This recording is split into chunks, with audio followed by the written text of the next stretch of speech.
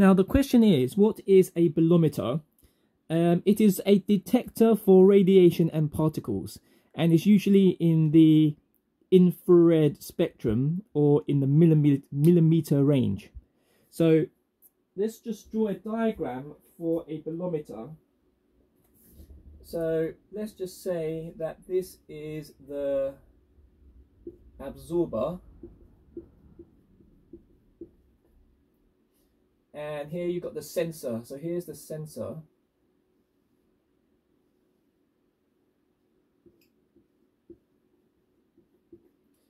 It's probably a substrate of some kind. Now the substrate just means that it is connected to the absorber, and it's also connected to a heat reservoir. Now a heat reservoir is a heat source that has a large heat capacity. So let me just label this. So this is a heat reservoir. So this is an absorber. So let's just say you've got infrared light coming in. So this is infrared. So this infrared is coming in. It's hitting the absorber, and the absorber is connected to the sensor or substrate, and this is connected to the heat reservoir. And the heat reservoir is a heat source, so something that provides heat with a large heat capacity.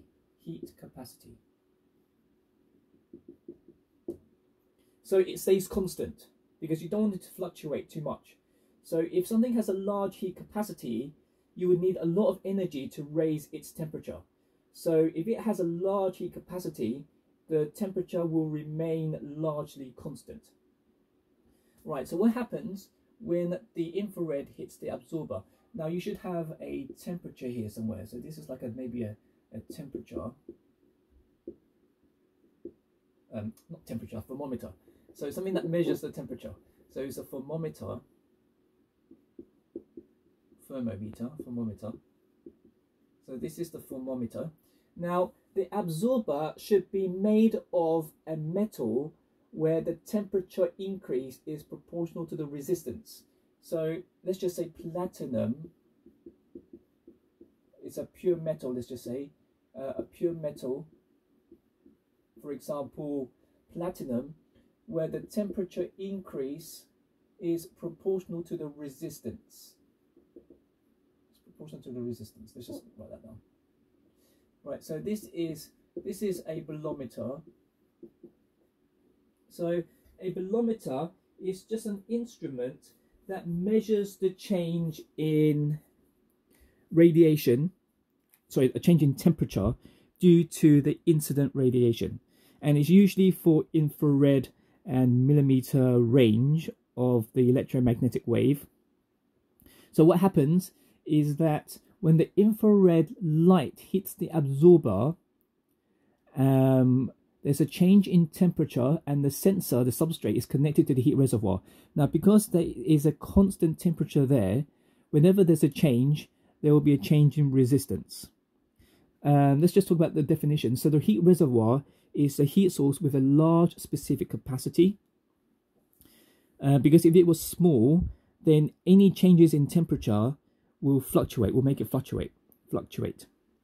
Now, a thermistor could be a bolometer.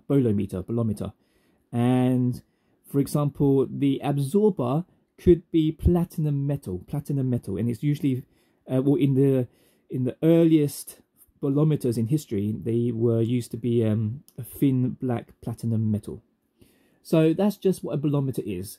A bolometer is a measuring device that, when the incident infrared light hits the absorber, there's a change in resistance. So the bolometer is a measuring device. So it's just a measuring device.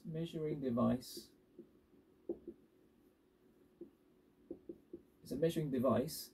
When the infrared light hits the absorber, so the infrared light hits the absorber, there's a change in temperature.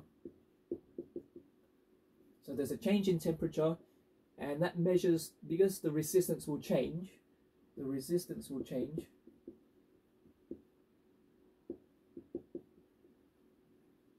and this will be recorded. This will be recorded as a voltage difference, as a potential difference.